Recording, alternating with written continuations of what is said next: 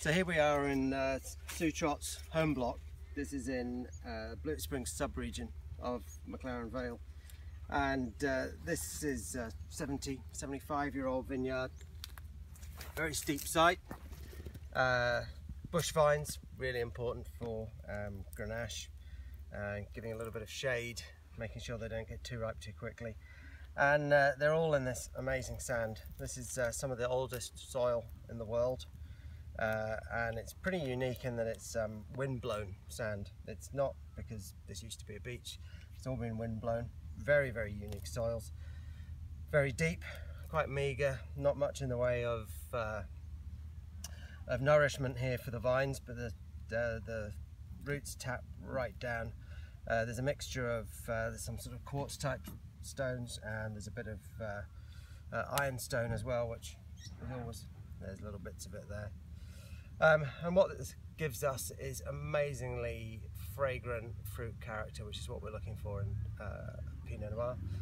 We're looking Grenache, sorry, Freudian slip. We're looking for really small berries. We're not too worried about colour.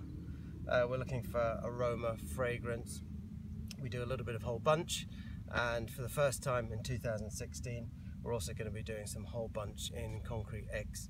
And what we hope that's going to do is, combining with this beautiful sandy soil structure, then giving the wine a long ferment in concrete, is going to really bring out that aromatic profile, which is so important for Grenache. You don't want to get it too big, too ripe. You want it fine, elegant, pure, a little bit like Pinot Noir. And this site here in McLaren Vale is absolutely perfect for that. See these beautiful bunches of Grenache here, small tight berries, perfectly ripe, nice brown seeds.